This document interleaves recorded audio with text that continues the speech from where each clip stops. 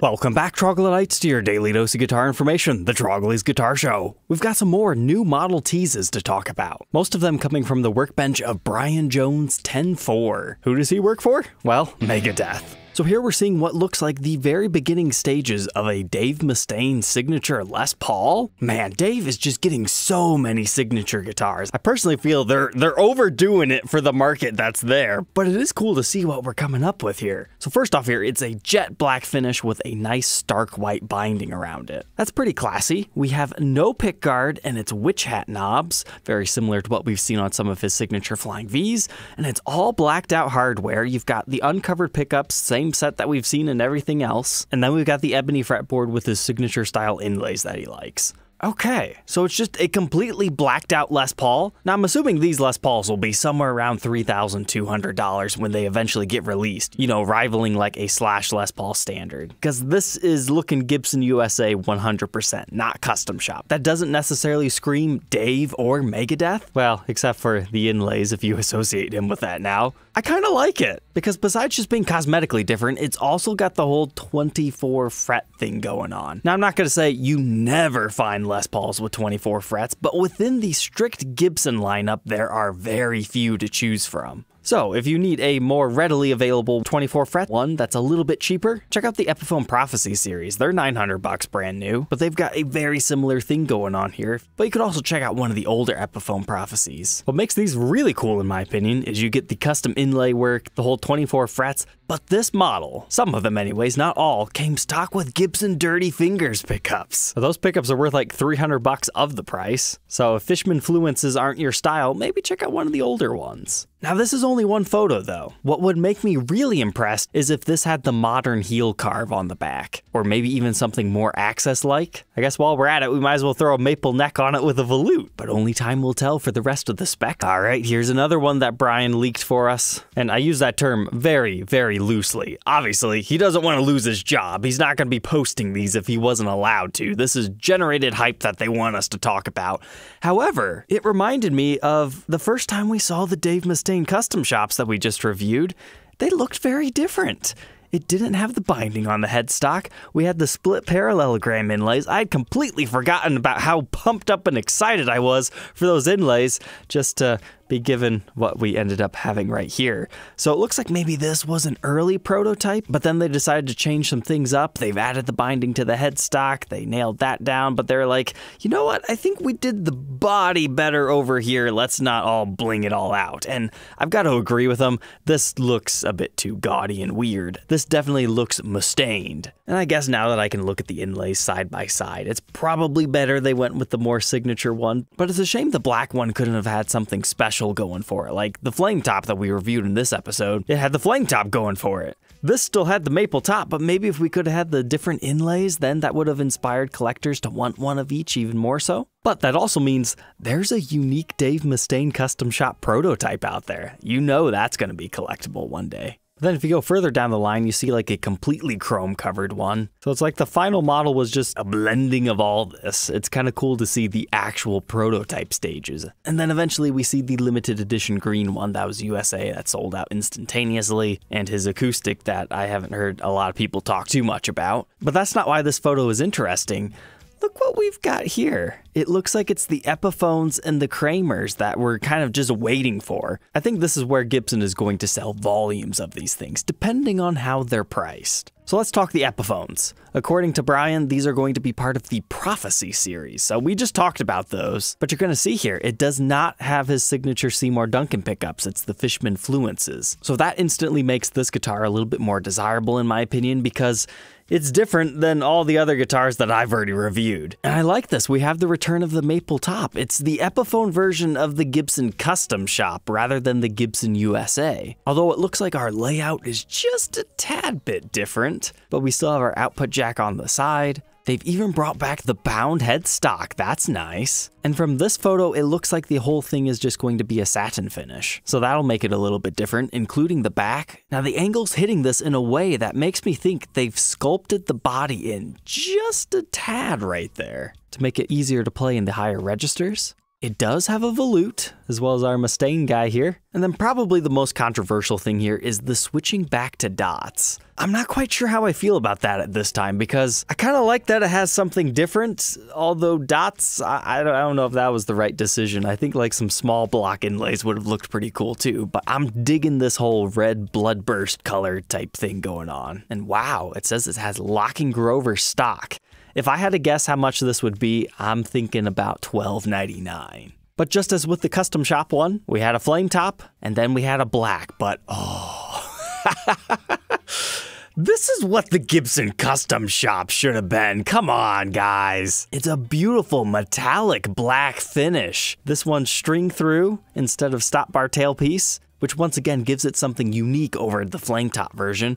However, this does not appear to be part of the Prophecy series, so it's a full-on gloss. So maybe it's not quite fair to compare those two guitars together. But this one has his signature pickup set with the Seymour Duncans. It looks like it's got the exact layout as the other ones. This is probably more accurately described as the Epiphone version of the custom shop we just saw. But that graphite metallic finish is looking great. This has the multi-bound headstock. Appears to have an ebony fretboard, still has the volute, all that good stuff. That's one seriously sweet Epiphone. I'm curious which one is going to end up being more expensive. But to be truthful here, I thought for sure we would just skip the whole Epiphone thing and we would really hammer out the Kramers with Mustaine. But no, we're getting Kramers and Epiphones and Gibson USAs and Gibson custom shops. And they're all very similar guitars. Except for the Kramers took the Gibson USA limited edition finish and made it readily available. Now that's a smart move. However, the Kramers are a lot more pointy on the V side, and now that I'm so used to the rounded off design of the other ones, it's kind of jarring. I mean, the whole body shape is just a little bit different, but these are going to be string through. Once again, looks like it's got a signature set of pickups, so these are probably going to be, what, $8.99 range would be my guess, and they're going to price the Epiphones around like that 12 to 13 like we were talking about. Those are just educated guesses. I could be completely wrong on that. But I'd say the headstock looks okay, even if it is unbound. And hey, we've even got volutes over here. And if slime lime green is not your style, it looks like we're also going to have a jet black gloss. Although all the specs appear to be pretty similar here. And apparently there's even more that they're not showing us. So I'm curious of your guys' thoughts here. Do you think Gibson has oversaturated the Dave Mustaine market here? I can see the cheaper iterations selling a lot more and people being a lot happier with them. Because let's face it, most of his Gibson products have been met with a lot of backlash and criticism. Doesn't mean they're bad guitars, it just means for the price point, a lot of people felt they weren't worth it. For me, I didn't really like the USAs that much. The custom shops I really liked, and I thought they were fairly priced for being a unique Flying V within Gibson's catalog, but they didn't really seem to sell all that well or fast. But we've got some more to talk about. So we looked at this photo last time. We talked about the Dave Mustaine Explorers, in case you missed it. So yeah, Les Paul, Explorer. I mean, I really hope they're spacing these out like a couple of years. But if you zoom all the way back here, this Flying V that I initially said was probably nothing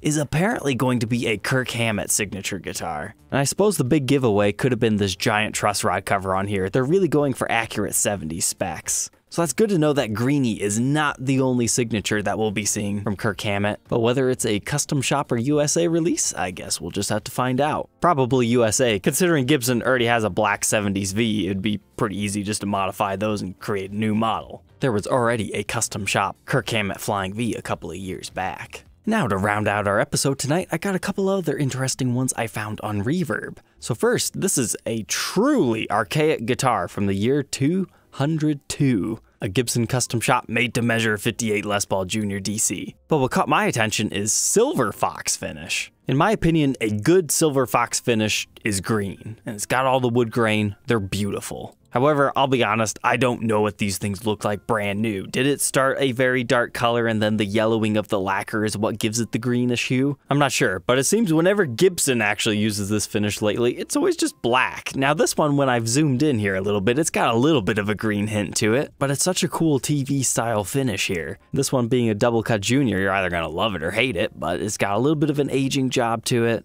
Looks like our serial number makes it a 2022. And yeah, it's got all the aging. It always just reminds me of the Dave Hinson signature of the collector's choice models whenever I see an aged black double cut junior. Now that one's a little bit pricey at $5,000. There's definitely better deals on Custom Shop Double Cut Juniors. You're paying about a $1,500 to $2,000 premium just for that cool finish.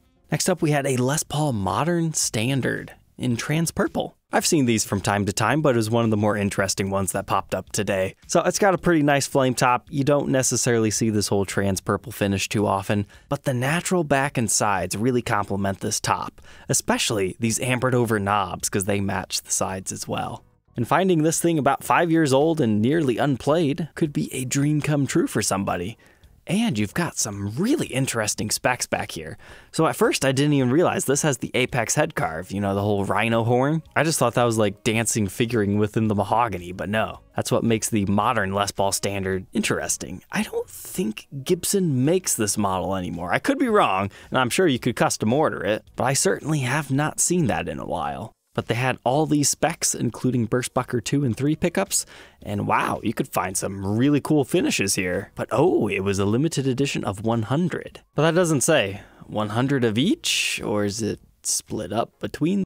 And then lastly, a beautiful 57 reissue custom. These 2000s era customs are nice. Pretty much the only thing you have to worry about on these guys is they're very prone to developing neck humps around this area right here. So you've always got to check that, because if you got a hump there, I mean, it's not the end of the world. You can file the frets and or take the frets out, file the fretboard flat. I mean, what I'm saying is there's ways to fix it. I'm definitely not the best guy to advise on that. But these can be a good value for the money, and you can find really nice finishes. Like normally a B7 custom is straight up ebony, but this one is a clear natural, and it's also aged on top of that a little bit additionally, so you can see the unique spec of a 57 custom, the mahogany top instead of maple. I've always thought these were nice guitars, and I've owned a few of them. I mean, this one's got some cool ringage back here too. 68 customs from this era are also a good buy, typically.